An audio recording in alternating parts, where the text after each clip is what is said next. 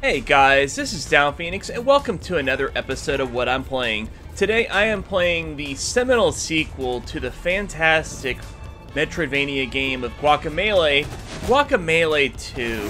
I'm playing this through the Xbox One via Game Pass, and this is a game that I've been meaning to play for quite some time. I never got a chance to pick up the sequel, and I was fortunate enough to find it via the Game Pass service. And thanks to that, I have the opportunity to experience a sequel and let you guys know what I think about it.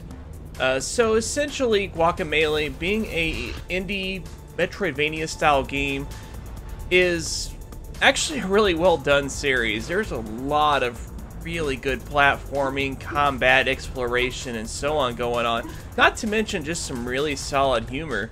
And the game just does a really good job of kind of piecing everything together.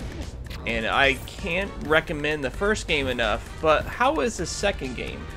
So the second game at first seemed to be more of the same kind of approach, and that essentially is how it kind of starts off. You get a little bit of backstory about what's going on after the events of the first game, and I don't want to, get into spoiler territory or anything like that, of course, but needless to say, you end up having to go back on your epic adventures as the Luchador 1, and yeah, that's not much else I can say about that.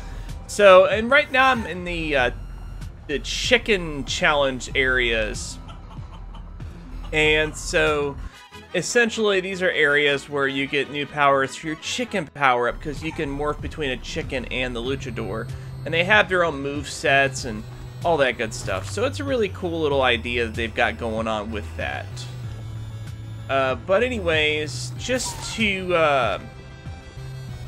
kind of talk about some of the things here. Like, first of all, if you've played the original Guacamelee, I highly recommend you pick this game up. It's more of the same, and if you played the first game, that's a good thing. You want more of the same in this kind of situation, so you'll definitely be on board for that.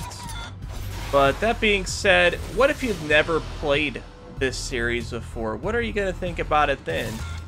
Now, that's a very good question, because it all is going to be dependent on whether you like Metroidvania games or not. And I know a lot of people do. I tend to love them a lot, and I play a lot of them as a result. But I know some people don't care about them quite as much, because there's a lot of backtracking and exploration that you have to do, and that's not anything different with this particular game. That's definitely something you're going to have to contend with. But the game does it in a really tasteful manner. The way that everything progresses is just really brilliant and well done, and I just can't really recommend it enough, for those kinds of people that really want a rewarding and challenging experience. This game will definitely serve that up, without a doubt.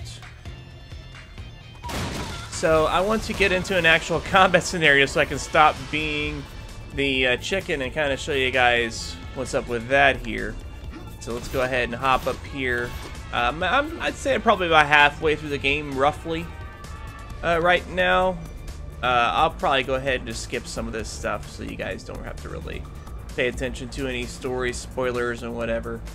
But he's talking about Salvador, which is the main, I suppose the main antagonist that you have with this game. Juan's new challenge. Calico was the challenge in the first game, obviously. And so, that's one thing that they really did good.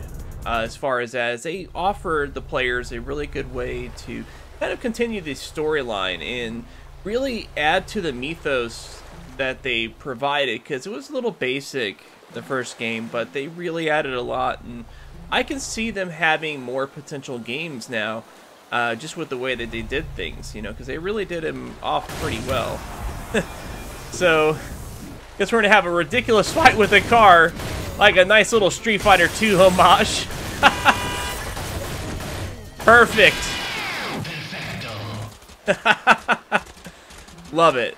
This game's just loaded with classic references from games of old, and it's just a blast. It really is. I really enjoy Well, first of all, one thing that I really appreciate about this game is it has a lot of rich, like, Mexican art and culture and all this other stuff going on.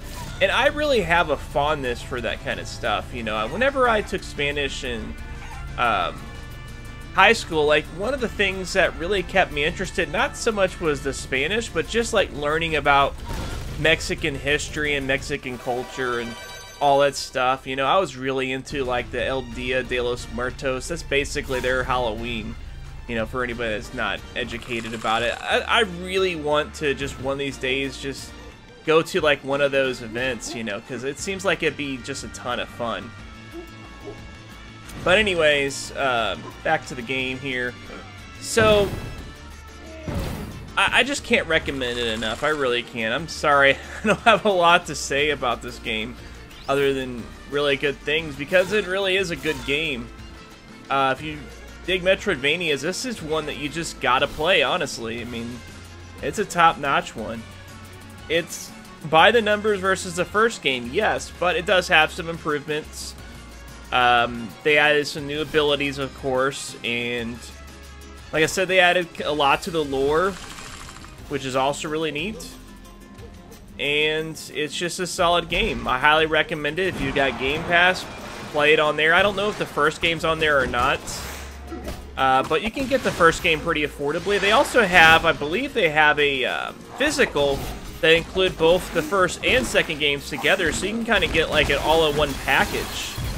And it's not like these games are super expensive anyways. I think this one's like 20 bucks and the first game's 15. So they're pretty affordable titles.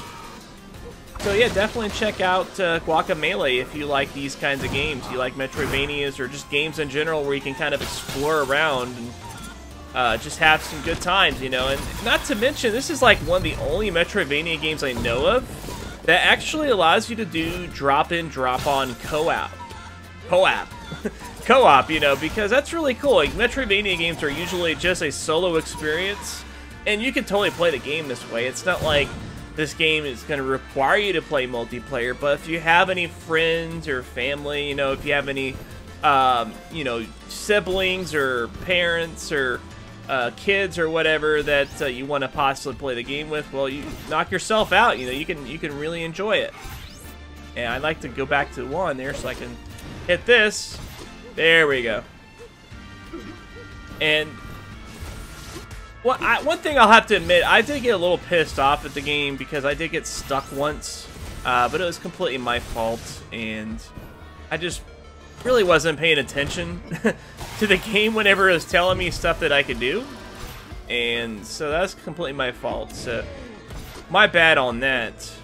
But I am definitely enjoying this game, and I'm going to be seeing it through to the end. And then I guess I'll move on to the next game, and you'll hear about it on the next time we do what I'm playing.